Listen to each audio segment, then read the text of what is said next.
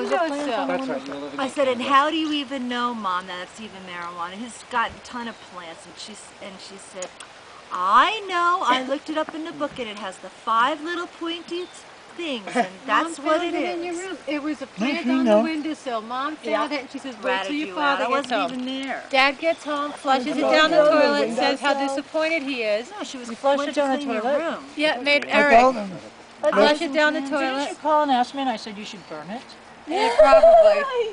Oh my God, It's the Mom! only way to get rid of You it. probably said, I'll take it with me. I'll look No, at it. so Dad has said how disappointed he was, made Eric flush it, and then he says, for punishment, your curfew is 10 o'clock.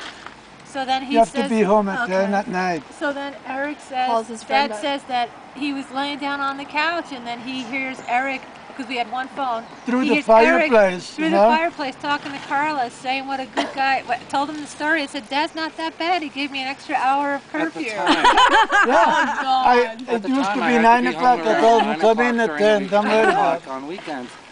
And for a whole week I had to be home at 10. 2 And then meals. after that I had no curfew at all. Oh my God, The dad was like, son of a bitch, I missed that. When I hit bad. that, I went in my room, locked the door, and played my clarinet. You can't redo punishment. No, you you can't. cannot do that, you know.